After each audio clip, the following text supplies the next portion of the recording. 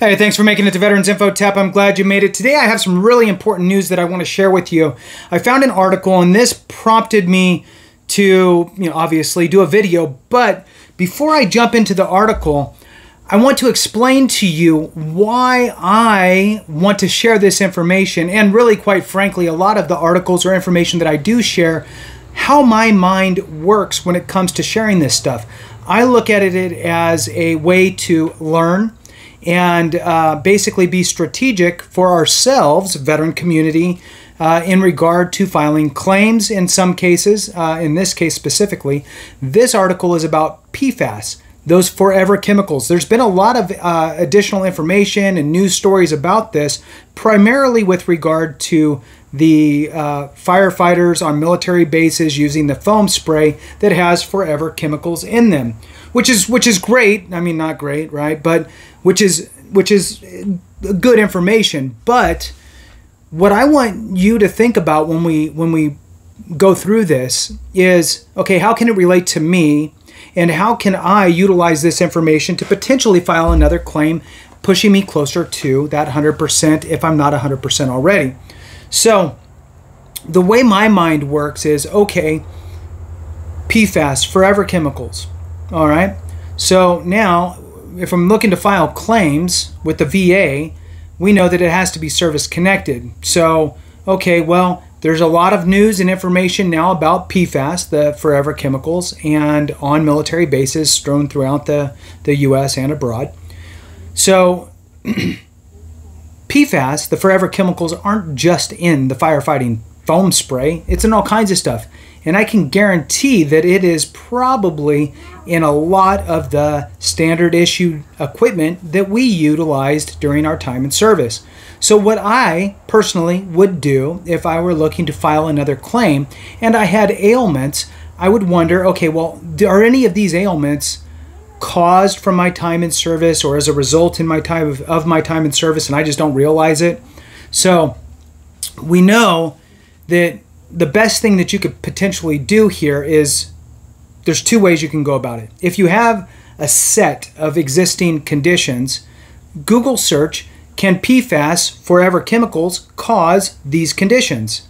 If the answer is yes, okay, then you can start working backwards. Now, the other way you could do it is, what conditions does or do PFAS, forever chemicals, what do they cause, right? What kind of illnesses, sicknesses, what have you, diseases, anything. What do they cause? So now you have a list of things you could work with, and then you also could have a list of current ailments that could potentially be caused by PFAS, forever chemicals. So now you have that. So now the question is, do I have a nexus? Do I have a link to my time in service? So now you could probably do a little bit of footwork and go, okay, well, what kind of stuff is PFAS in? Is it your poncho? Is it your poncho liner? Your sleeping bag? Your plastic canteen that got handed over to you? Your gas mask? Of all the equipment that you were issued, does any of that standard issued equipment have PFAS, forever chemicals? I could just picture that plastic canteen sitting in 110-degree heat with water in it that's 95 degrees. And maybe it's leaching some of these forever chemicals that you're drinking now, right? So just as an example, and I don't know if that's true or not, but this is what we'd have to research, right? So I'm just telling you how your mind can open up and start to stack some of this stuff together. If all of that comes into play and you find something that says, oh yeah, there's forever chemicals in whatever, some of your standard issued equipment, and you have a condition that's caused primarily by PFAS, you can bet bottom dollar that you probably have everything you need for a nexus letter from your doctor. You could explain the situation to your doctor. Doctor's going to write you up that nexus letter with that your condition is caused by PFAS. Your exposure to PFAS is more than likely a result of your service and so forth. With that, you should have a really solid claim that you can file with that nexus, even though you do not have anything, directly service showing that it was caused by service. The nexus and the fact that there was all these PFAS that you were around while you were in service should probably give you enough to be able to substantiate your claim. So now let's jump into the article real quick. I'm sorry I spent so long on that, but I just want you to open up your mind a little bit and kind of think, at least, or at a minimum, at least now you know how I think, right? So that's what I think about when I'm reading these things or seeing any types of this information. So hit the thumbs up, subscribe, share with a friend, all that good stuff. I really appreciate it. It helps to spread the word, which is important. If you're not a member, consider joining. Helps the channel immensely, and it helps me to find you in the comments. All right, so jumping into it, the headline here is "Not Knowing is Awful. Studies point to impact of PFAS on veterans, but resources are limited." All right, so the article starts off, multiple studies are linking a group of toxic chemicals to health conditions that former military and civilian firefighters may have developed after exposure to firefighting foam they used decades ago. It's a shame that my firefighter friends, when they were diagnosed with cancer, didn't know about the risks of the foam, said Les Pomerville, a Navy veteran and Beavercreek resident. I've lost a lot of people who also served to all different kinds of cancer. Officials at Wright-Patterson Air Force Base say they are taking multiple steps to prevent harm from exposure to per and polyfluoroalkyl substances, PFAS, a group of powerful toxic chemicals used in firefighting foam for decades. More than 700 military installations are likely contaminated with PFAS, according to the Environmental Working Group, an organization that studies health and the environment. Research about PFAS and service members. Although the research of PFAS is ongoing, the National Cancer Institute is studying PFAS links to thyroid, kidney, ovarian, and prostate cancer. More recently, a new federal study by the National Cancer Institute shows a strong connection between PFOS, a type of PFAS chemical, and testicular cancer. The study shows evidence that the U.S. Air Force service workers who were firefighters had elevated levels of PFAS in their bloodstreams and less risk for those who lived on installations with high levels of PFAS in the drinking water. Military members with testicular cancer had higher blood levels of PFOS than those who had not been diagnosed with cancer, the study found.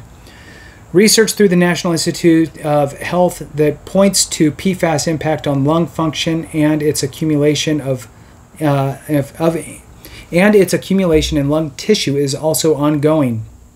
Pomerville said he can't help but wonder if long-time exposure to PFAS chemicals in firefighting foam led to his health conditions and was tied in any way to deaths of some of his fellow firefighters. Pomerville served in the U.S. Navy for 12 years, and one of his duties was to protect his ship from fire. It's a role he took pride in, as his father was a firefighter. Training to fight fires in the military in 1965 was a different challenge than it is today, said Pomerville, who was stationed in Virginia at the time. Uniforms were lighter, the equipment was less extensive to start. The firefighting foam of yesteryear and the foam of today are also definitely different, he said. Producers of PFAS in the 1940s, created the precedent group of chemicals to extinguish flames, particularly fire sparked by fuel. Firefighting foam with PFAS became a common element at airports and military bases throughout the country. Locally, Wright-Patterson Air Force Base began using the firefighting foam in the 1970s. The U.S. Air Force began phasing out the use of firefighting foam that contained the most common types of PFAS, PFOS and PFOA, from 2015 to 2017, replacing it with a foam that was more environmentally responsible, according to a spokesperson. But this updated kind of firefighting foam contains other kinds of PFAS, newer versions that are more difficult to filter out of water treatment facilities due to their shortened chain molecules. So, the Air Force is continuing to aggressively pursue PFAS-free firefighting technologies in anticipation of an impending ban on the use of PFAS-containing foams. According to a statement provided by the U.S. Air Force, none of the commercially available PFAS-free foams meet Department of Defense strict safety standard to rapidly extinguish dangerous fuel fires. When the foam must be used for emergencies, the Air Force treats each use as a spill response to limit PFAS release to the environment, according to the military branch. Pomerville said that his life is currently filled with doctor appointments for issues related to breathing, but the 77-year-old isn't sure if PFAS in firefighting foam is related to his health condition in any way, and he's not sure if he'll ever know.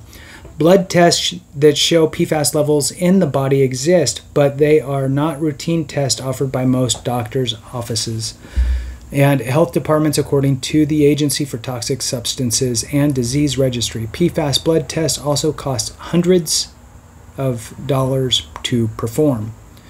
Well, if you had to, in order to get a claim done, that might be something worth doing.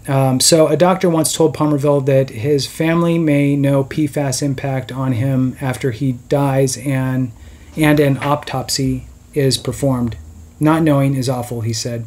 Prevention efforts at military bases, departments that oversee the Dayton area military base have also in recent years invested in big dollar changes to address PFAS. It's two water systems that tested higher than the U.S. Environmental Protection Agency's proposed maximum contamination limit of 4 parts per trillion for PFOS and PFOA were in areas A and B of the base. Water from those systems is used on base, dormitories, fitness centers, and hundreds of other housing units used by base employees. Since 2015, the Department of Air Force has provided $44 million to address PFAS at Wright-Patterson Air Base. In 2017, the Air Force installed a PFAS treatment system consisting of granular activated carbon at the base.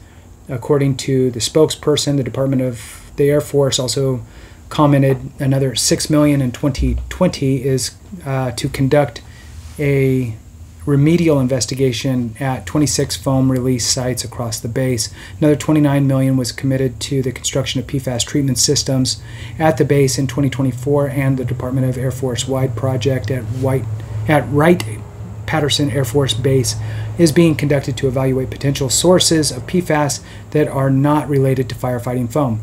See? So there, if you've hung on for 12 and a half minutes, I'm sorry, this is what I'm talking about, right? So one sentence in here.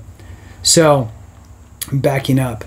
Another $29 million was committed to the construction of PFAS treatment systems at the base in 2024, and a Department of Air Force-wide project at Wright-Patterson Air Base is being conducted to evaluate potential sources of PFAS that are not related to firefighting foam.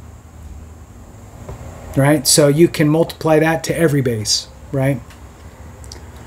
Some help available for veterans. The Department of Veterans Affairs does not recommend blood testing for PFAS, saying on its website that blood tests cannot be linked to current or future health conditions or guide medical treatment decisions, but that could soon change. Congressional representative from Michigan, co-chair of the Congressional PFAS Task Force, in June introduced the Veterans Exposed to Toxic PFAS Act, which I had done a video on, which would require the VA to treat conditions linked to exposure and provide disability benefits for those affected, including for testicular cancer. The last thing veterans and their families need to go through is a fight with the VA to get access to benefits we promised them when they put the uniform on, is what this representative has said. And with that, we'll go ahead and conclude it there. Thank you so much for watching. I really appreciate you. Have a great one. And remember, if we don't take care of each other, something went wrong.